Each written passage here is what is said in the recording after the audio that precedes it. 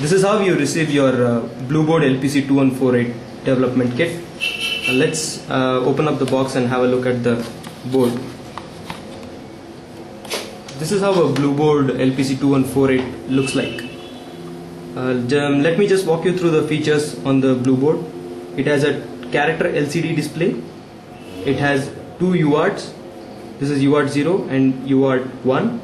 It has a USB interface. Then you have a reset switch. This switch is for ISP. That's used when you want to program it through UART 0 using ISP programming mode. This is a power on off switch that is used when you power it through a DC jack. Now please make a note, the DC jack that you need to use is minimum of 6.5 volt and a maximum of 9 volts with 1 ampere current rating. This is a VGA interface. This is a SD bar MMC interface. This is an external interrupt line coming out as a user input button. This is a buzzer. This is a JTAG interface. Then you have audio out coming out here. Then this is your PS2 keyboard interface, and these are 8 LEDs connected over the SPI bus through a 595 IC. And also the board has two 10K ports connected. One port is fed as an input to one of the ADC channel of the controller. Another port is used to control the contrast of the LCD. Another feature that I would like to bring to your notice is the breakout approach of this BlueBoard. You can see that you can connect a 2.54 mm Berg header here and then disconnect all the peripherals. And please make a note, all these peripherals can be configured via jumpers. For example, I don't wish to use these LEDs, I can pull out these jumpers, and then you can always use your add-on card and then use it for your own purpose. So essentially, if you disconnect all the jumpers and put your breakout board, put a board over on top of this, it's as good as a LPC2148 breakout board. Now let me just demonstrate to you all the features. Here we go. Let me turn this on. First thing that you will see is a VGA interface being activated. Secondly, you will hear a ding sound that is connected through audio out. You will see the LEDs glowing in a pattern.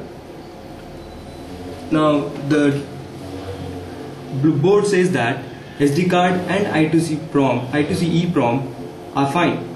The EEPROM is connected over I2C bus and SD card is connected through the SPI, another SPI interface of the LPC2148. Right now I am using a 2 GB card.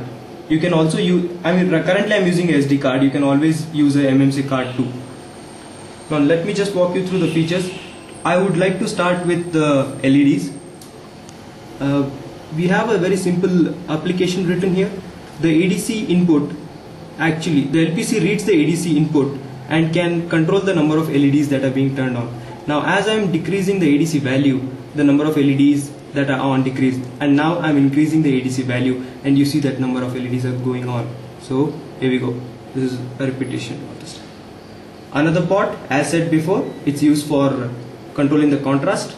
You can see the LCD contrast being varied. Now let me demonstrate a keyboard interface too. This is you can just connect any common available keyboard, PS2 keyboard interface, and whatever you type in will start appearing at the LCD screen. Look at the second line. I am typing hello world. It's a very simple application. Audio, we've already had a look at the audio interface where in the beginning it sent out ding message. This is a JTAG interface for your JTAG debugging. This is a buzzer and the external interrupt line, and both can be demonstrated at the same time. Whenever there is a user input, you'll hear a buzzer sound. And as we know, we already see that SD card, the BlueBoard says that SD card is okay. If you don't connect, the message you read out is SD card not okay. Next, VGA, we've already had a look at the VGA interface too. Now coming to reset switch, I need not explain anything. Let us have a look at the USB interface. I just connect this USB interface. We have a very simple application written to demonstrate the USB usage, and it enumerates as a virtual COM port, and I'm going to talk to, this is the one. You can see that the BlueBoard is enumerated here as COM18, and here's what I'm getting. This is a simple loopback where it sends out some message over the USB interface. Similarly, demonstration is applicable to the UART interface as well. Let me demonstrate that to you. Here we go. Right now I have connected the UART cable to UART 0, and you will see the messages coming out. And please look at this, it says UART 0. Now I connect back the same cable to UART 1.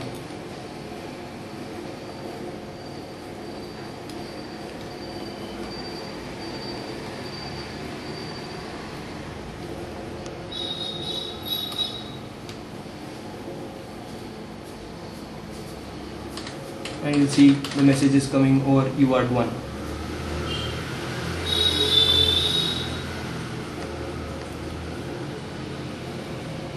So that's all about it.